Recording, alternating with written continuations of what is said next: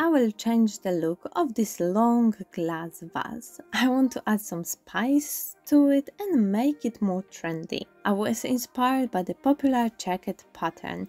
You can find a lot of it on Pinterest or stores like Anthropology or Urban Outfitters. To create the pattern, I will be using plastic canvas. I have some leftovers from my previous projects and I've thought it would be great to use it up. I'm going with green and white yarn. I work with the plastic canvas I already have, so I've counted the holes and decided that each square will be 4 times 4 holes. I put the yarn through the needle, double it up and make knot at the end. I make one square at a time. I start from the back of the canvas and go 4 holes up and push the needle back, and then again from the bottom up and to the back.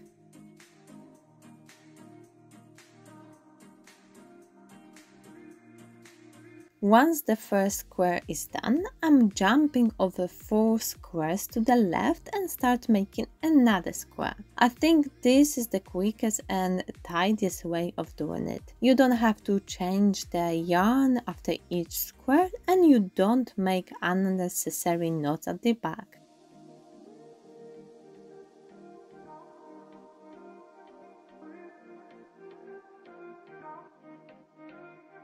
Once the first row of the white squares are done, I took a green yarn and started to create green squares. Again, I start from the back and make 4 diagonal lines. Because I double my yarn up, I only have to go once through each hole.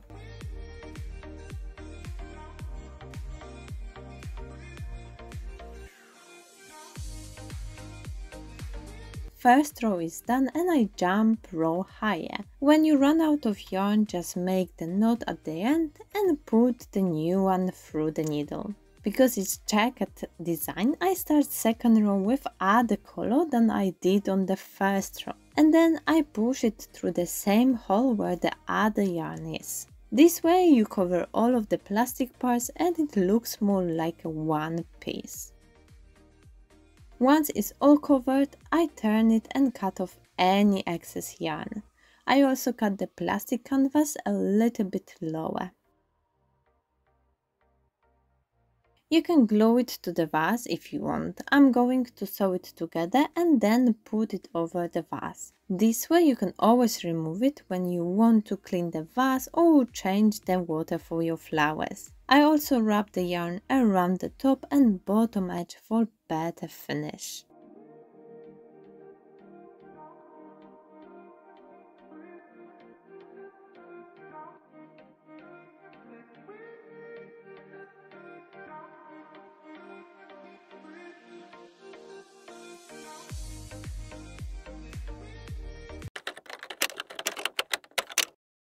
I've decided to change the look of this small vase which I've bought in charity shop.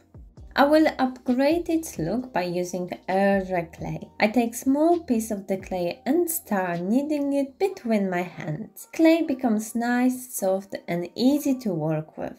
I divide it into small equal pieces and then I'm kneading each of them again. Then I start rolling it between my hands and move it on the table. I take this piece and place it next to the vase, creating little handle on the side. I take another piece of clay and create handle for the opposite side. I try to roll it to the same thickness as the first one. I take slightly smaller piece of clay and I start creating the chain, one loop at a time. I roll it and then connect 2 ends together. You can make small cuts and use water so it will stick together better.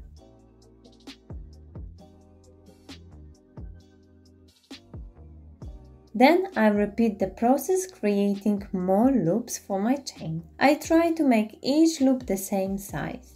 I take one end and put it through the first loop and then connect the ends together.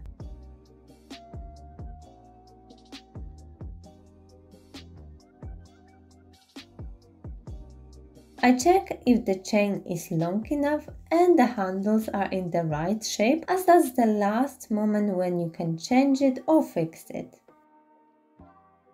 I smooth out the surface of the clay with water and leave it till fully dry. Meanwhile, I'm going to paint my vase. I decided to mix brown and black paint together. It creates really nice soil color. And to create some texture on my vase, I'm adding baking soda to my paint. Using soft brush, I apply this paint all over the vase. Once the vase and clay is dry, I can finally attach this chain to my vase. But before that, I'm taking sanding paper and sand down some of the edges of the handles so they will fit nicely to the vase. Using the same paint, I've also painted handles and the chain. To attach handles, I will be using super glue. I think this is the best choice as it will hold it nicely and strong, especially that I'm gluing it to the painted and textured surface. I hold it for a few seconds, making sure the glue starts working, and then I go around with the paint to cover up any imperfections. And the chain vase is ready. I really like how it turned out and the soily color of it. You can always use polymer clay, and I believe the finish would look even more tidy and stylish.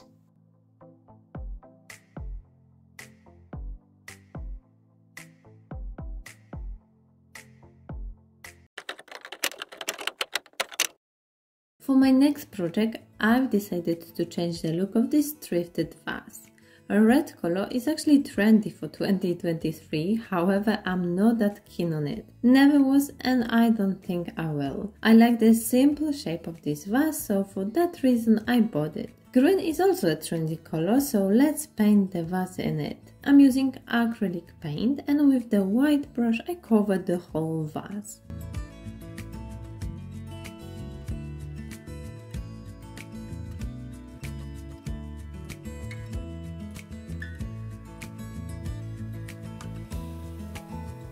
I like that it comes out matte. There is a lot of painting in this video, but recently I found it very relaxing. With thin round paintbrush I start painting the pattern. Very simple, organic looking flowers and leaves. Something what looks good but doesn't necessarily require a lot of artistic skills. I put quite thick layer of the paint, and in some places I even go twice with it.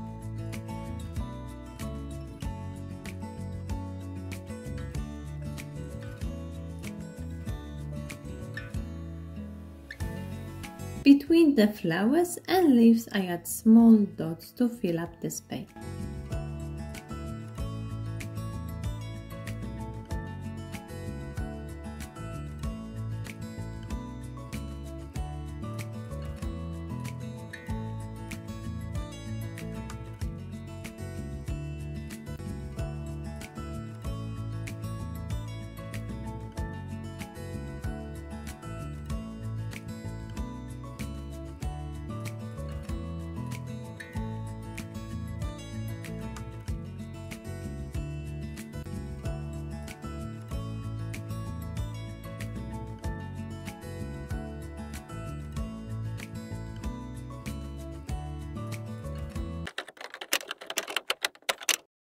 I've picked up this ceramic vase which I bought in thrift store.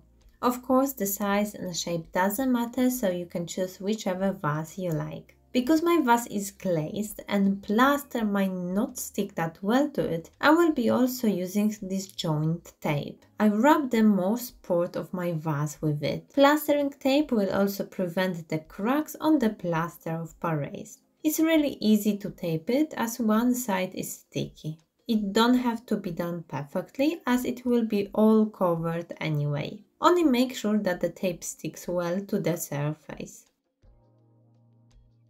I live by the sea, so for me it was easier to gather this collection. I've got in here some sea glass in different colors, cheap pieces of old tiles, small stones and selection of few different shells. You might be able to buy similar stuff in craft store, or next time when you go on your holidays, remember to bring few beach souvenirs with you. I take plastic container and start mixing the plaster powder with water. The ideal ratio for plaster of Paris is 2 parts of plaster to part of water, but I suggest to follow instructions from your plaster's brand. In this case, I want to create quite thicker consistency than usual. I don't want it to be too watery because it will start running down on the vase. I also make small patch at the time as this plaster sets so quickly and I won't have enough time to attach the small bits to it.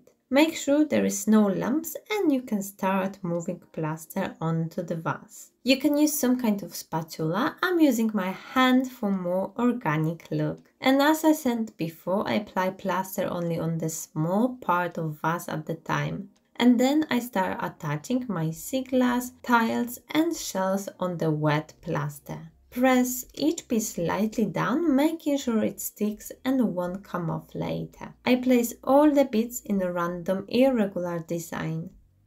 If there is some part with visible tape, I simply add more plaster. And I carry on with this process all around the vase, putting small amount of plaster at a time.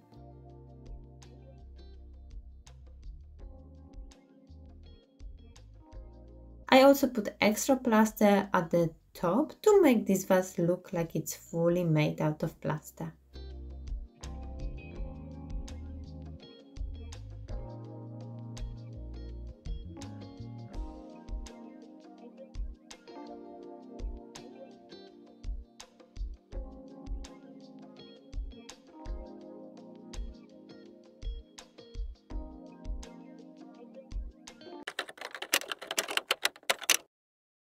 This is the project inspired by this photo which lovely Daphne sent to me.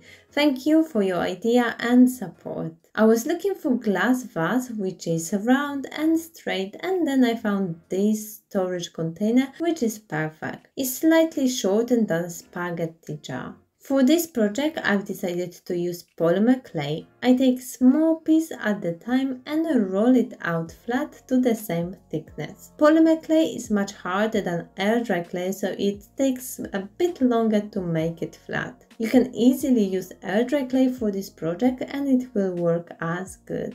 I take my round cutter and create one big circle.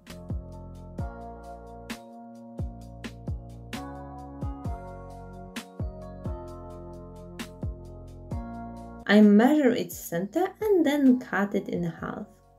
To smooth any imperfection or uneven edges with polymer clay, you have to just tap and rub it slightly. Water won't help in this case.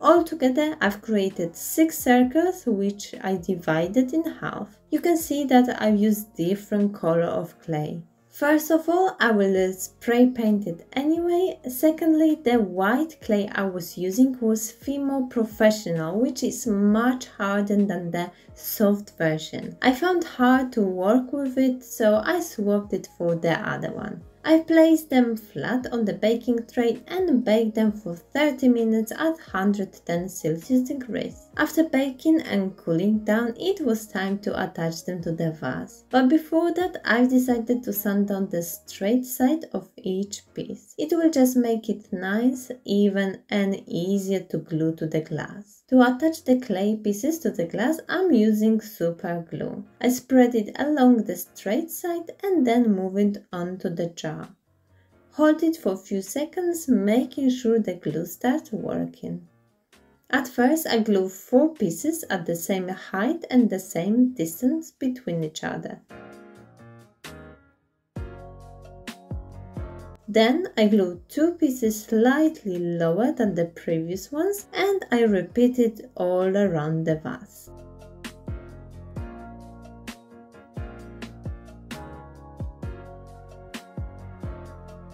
I gave it 2 coats of white spray paint. You can always just use paint and brush, but because of the sticking out parts, I thought spray will be better and quicker choice. To create the splash paint effect, I'm using brown paint and a wooden stick with pointy end. In here, you can also use toothbrush and create the real splash effect. I simply create irregular dots around the vase.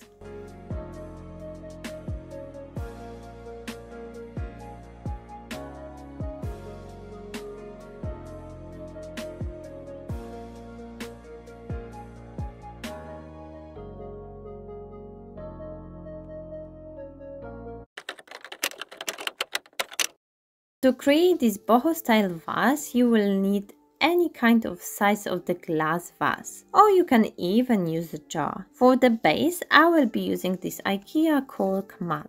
And to create the whole construction, I will be using wooden barbecue skewers. At first, I have to measure how long I will need them to be. They will go from the bottom up to the edge of the vase plus few extra centimeters for better finish. I always cut the part with the more pointy end. Then I use this one piece as a template and cut more of them. I've got quite a few of them to cover the whole mat. To glue them all, I'm using hot glue. I take one piece at a time and glue it to the mat's edge. For this part, I'm using the end of the stick which was cut. This will be all covered anyway, so I save the better end for the top of my vase. I glue them all around this edge in the same distance between each stick.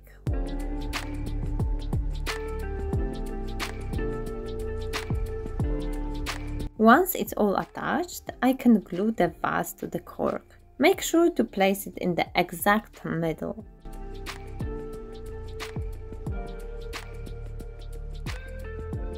And then I glue each stick to the edge of my vase. Just small amount of the glue. And again try to keep the same distance.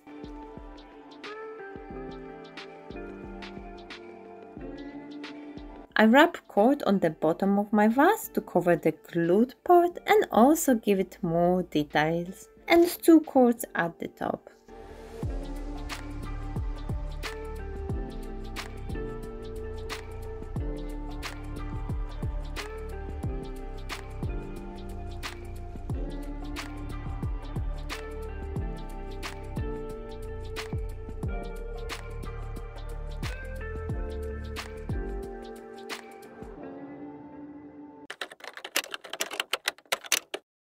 Next vase is super easy to create. I've got this glass vase which was just lying around my house. I'm not the biggest fan of glass transparent items at the moment, so I thought it would be a great idea to change the look of it, as the shape of this vase is quite nice. I want to create more boho look, so the hemp yarn will be perfect for that. Natural colors and materials are also trendy right now. I'm basically going to cover the whole vase with this rope.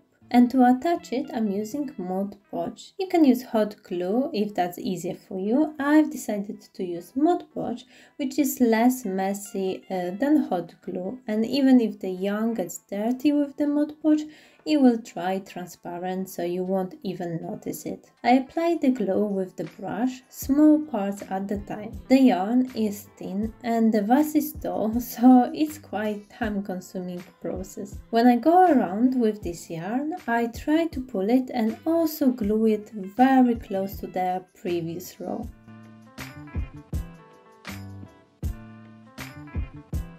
I left the bottom of the vase empty, and on the top I've added extra row of yarn to cover the edge. Now, using white acrylic paint, I'm going to paint about 1/3 of my vase. First, I create the line around. You can use some tape to make it straight, but it's quite easy just to go with the yarn as a guide. Hemp yarn absorbs quite a big amount of this paint, so I will probably have to paint it twice. Easy idea if you want to bring some earthy colors to your room, very boho style as well. You can use any shape of the vase. Good idea to update some old unwanted decor, and by adding white paint it makes it more interesting piece.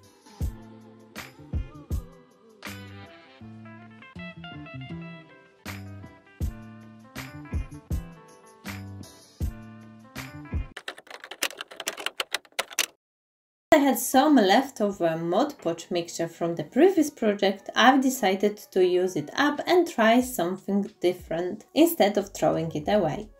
This time I want to tin this decorative bottle. I really like the look of the old amber bottles. I've also created the construction from top of plastic bottle, which will hold nicely my glass bottle upside down. And to make brown color out of the blue one, I'm adding orange food coloring.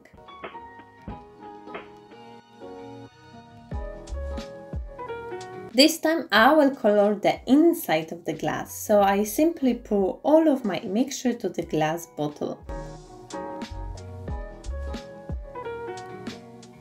I start moving it around so the mixture runs down and covers the whole wall.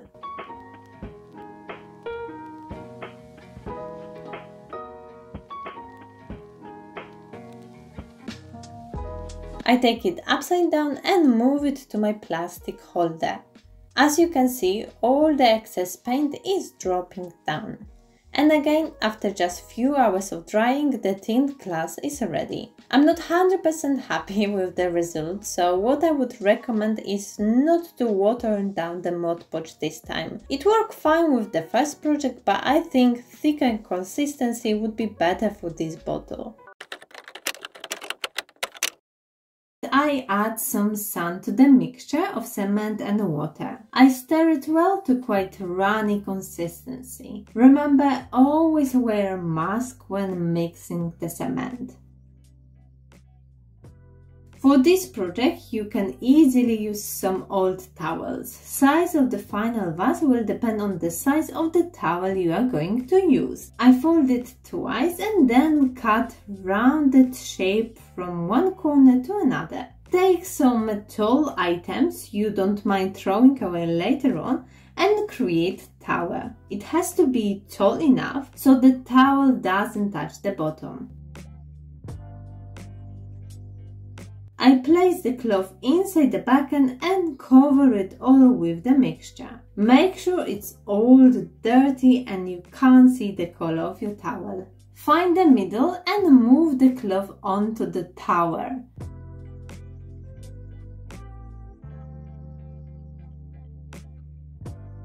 Change the shapes of the folds to your preferences. You can also add some more of the cement around the cloth. It will make it a bit stronger and give it smoother finish. And in this position I leave it till fully dry.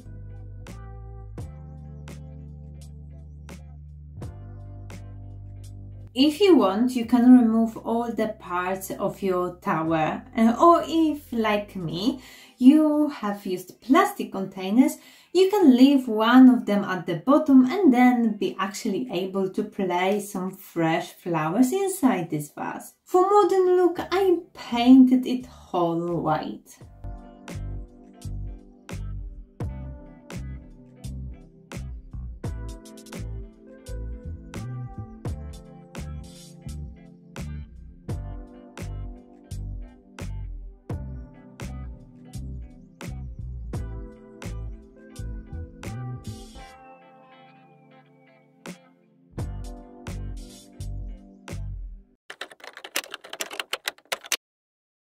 Last but not least, I will try to recreate this patterned glass vase from H&M. I believe it's from the Easter collection and in one point it was out of stock. So I will show you how to make one on a budget and you can choose what shape of vase you want. I'm using my old one, which after a few years needs some touch of refresh. Before painting, I clean it again with the alcohol. Looking at the original piece, the white color looks very cloudy and not that rich. And to achieve similar effect, I will paint it from the inside. The opening on this vase is big enough for my hand and paintbrush.